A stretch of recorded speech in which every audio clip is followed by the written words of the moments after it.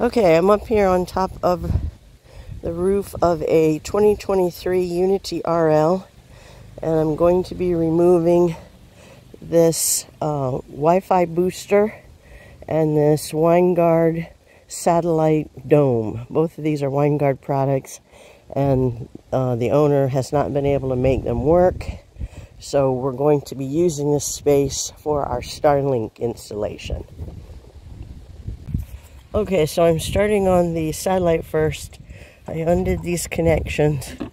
Now with a putty knife, you just open up all these screw heads, and these are Robertson tipped screws. So I'm just going to go through and remove all the screws in this plate, because we're going to use this plate as the down wire for there's an opening under here. We're going to take the new Starlink wire down through this, and then I'll do the same thing with all the feet of the dome, so then I can remove the dome from the roof. So I'll come back and show you that. Okay, so I have all this pulled out, and now I can just lift the dish off so it's completely disconnected, and then we can take it off the roof. So I'll do that and come back. Okay, now I have all the screws out of this, so now I just need to go through and pry up all this die core so I can ultimately lift this panel off the roof, which will expose a hole that Leisure has already made in the roof, and we are going to try to use that to run our Starlink down wire. Okay, so got all this pried up, and there you can see what a nice big hole. I'd say that's like 3 inches diameter that Leisure drills in your roof. So we're going to try to reuse this hole, and I will just tuck these old cables down in the hole. We'll see if we can reuse this for the Starlink. But you can see the roof thickness panel is really very thin, so you don't really want to drill, put any screws to hold things in, because it's not going to hold. So that's why I use VHB tape. I'm going to use VHB tape for the Starlink mount. Alright, I'll come back when I get all this cleaned up. Okay, so I've unhooked, this is the WineGuard Wi-Fi booster. I've got to still unhook this from inside, but each one of these legs has a single screw in it.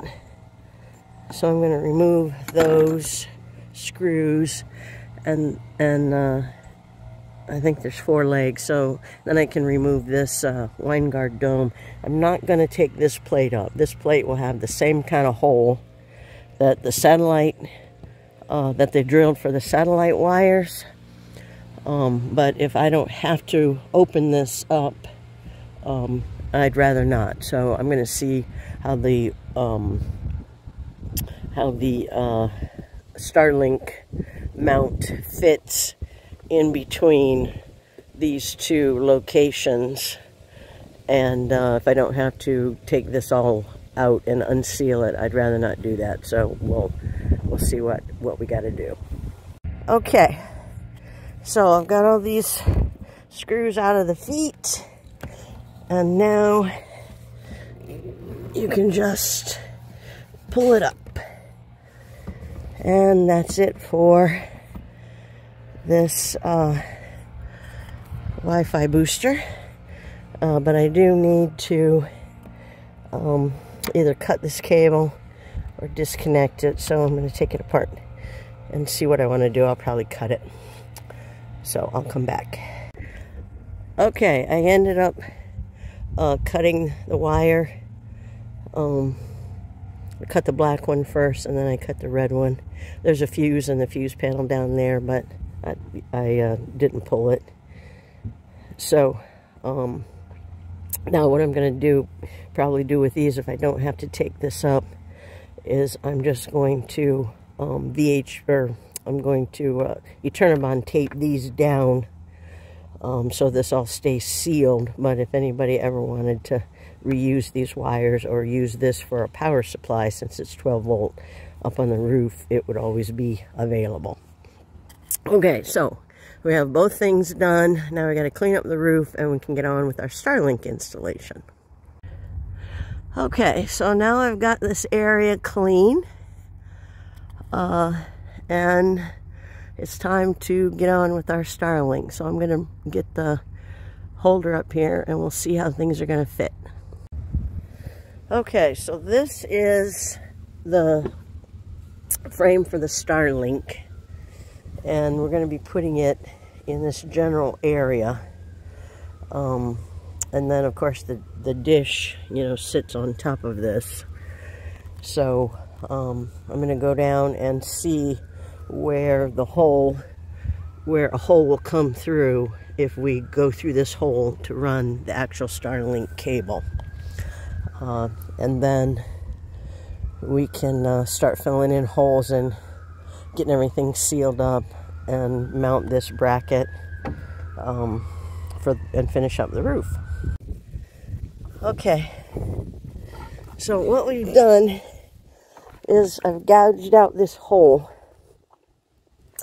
to meet the hole we drilled up through the ceiling. So when I get the wire pushed through and you can see this better, I'll take another picture. Okay, it's kind of hard to see, but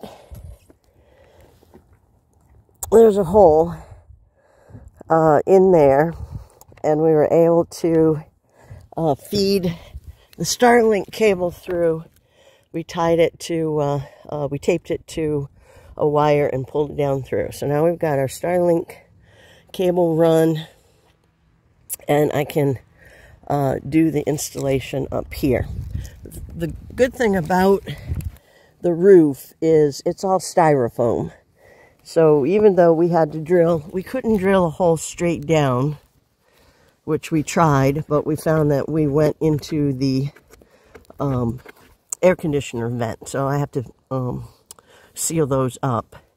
And there's an air conditioner vent that runs right down through the center of the RL all the way to the back wall. So we had to gouge out a hole far enough in so we could get past the ventilation, the vent. And so we went over, I used about a 12-inch screwdriver, so we went over, I don't know, 10 inch, oh, it's not really 10 inches, it's about right there. I had to go that deep. So I had to go that deep to get to the hole that we drilled up inside the compartment. All right, so now I will get on with finishing the installation up here, and then we can go inside and show you what we're going to do there. Okay, I use 3M adhesion promotion to clean the area I'm going to put Eternabond tape over these screw holes to seal them. But first, what I do is I take some of the old putty, old die core, and I make little balls and I put it down in the hole. So then when I put the die core over it, it'll be sure to, I mean not the die core, the Eternabond tape, it'll be sure to be a double seal. So I'm going to do that with all the holes where I took the WeBoost, or not the WeBoost, the Winegard cell booster off, and fill those holes and seal up where I remove that, because we're not going to put the dish in this area. So I'll show you what that looks like when I get done. Okay, so I've got all the holes filled where the WeBoost, not the WeBoost, the Winegard cell booster disc was installed. And I just covered up the wires with the turn-on tape here, so if anybody ever wanted to get to the 12-volt power supply or to the coax cable, it would be easily to get to. And then each of the screw holes for the feet are sealed up. Once you put this turn-on tape down, it is not coming off. It is going to seal and be there forever. So when you're using it, you know, there's no do-overs. Once you stick it down, it's down. So make sure before you place it that you have it exactly where you want it, and then put it down and, you know, push out from the center to squeeze out any bubbles, and it will be sealed, you know, forever. So that's done. Okay, so I sealed up the remaining holes from the satellite dish, and now I'm going to put the Starlink panel frame, securing frame, about right here. I'm going to use VHB tape, so that will seal up these holes, and then I'm going to use a turn-on tape, so that will hold it. And then here's a duplicate of the panel, and so it's going to sit about like that, and the cord will come out of here, and then it'll go back underneath. So that should all work out well. It'll go back, and then we'll seal this up last. All right, so let me get all that done. Like I said, I'm going to be using VHB tape to stick this down, and I'll come back and show you what that looks like. Okay, I have this covered with VHB tape, and I'm going to peel that off and stick it down. Okay, and this is not going anywhere. I mean, it is on there. So, the mounting is done. It's time to put the Starlink up. The first thing you do is you put the I don't know what they call them, knuckle thumb screws in the two bottom holes of the Starlink, and then you slide it into place, and then we've already snapped in the connector, and it is, you hear a click when you snap it in, so you want to make sure you get that in place correctly. And we ran it down through the center. Now, oh, and they give you Loctite, so now I need to put Loctite on these two and screw it down here to secure it, and then we'll be done with the Starlink mounting. And then I'm going to clean the panel, and so that'll be ready, and then we will just have our hole to deal with. I'll come back. Okay, it's kind of tricky getting these screws in. You really have to use some muscle to align it, and then you got to make sure you get it threaded properly. So now we're going to pull the rest of this cord down.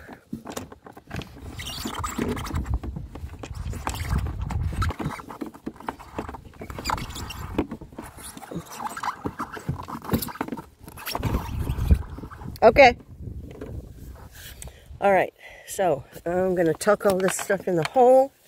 I have this nice new cover plate that I'm going to use for the wire. I'm going to VHB tape this down, and then I'm going to cover it with Dicor, and this will all be sealed back up again. So I'll show you what that looks like. Okay, so I've got that all tucked in.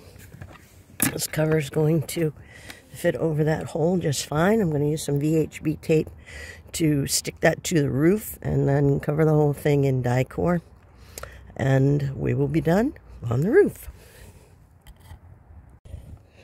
Okay, the Starlink High Performance flat panel is installed, and it turned out really well. And I still just have to come up here and die-core the cap covering the hole.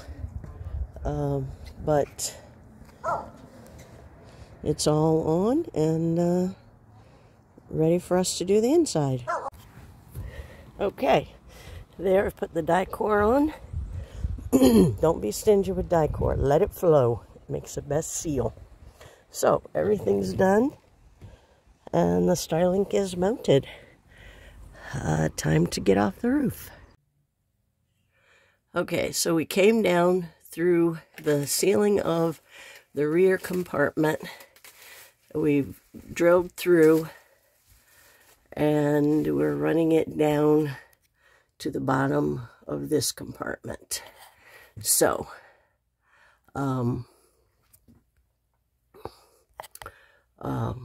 so we've got it run. We're going to put some turn-on tape to clean up the ceiling, clean up that hole in the ceiling. And then there's an access panel over here on the rear lounge wall, which we're going to drill through to run the remainder of the Starlink cable. And then we're going to mount the power supply and router in this little cubby. And then there's an outlet down there that it will all plug into. So we'll keep going. Okay, so we've run the cables down and through this panel, and we got them all bundled through, and we've drilled a hole on that side. So then we just have this side, and so now we've got the cable for the Starlink dish, and now I'm going to mount the two, the router and the power supply. They have stands, so I'm going to mount those, and then we can hook up the wires and snap it all together. Okay, we put the panel back on, and the Starlink, everything is back in the cubby hole. And then we have them plugged in, and she'll clean up those wires, but she's basically just going to plug it in there because they don't even use this area. So it should work nice. We're done. Now she's doing the setup. And here's what it looks like on the roof. Looks pretty nice.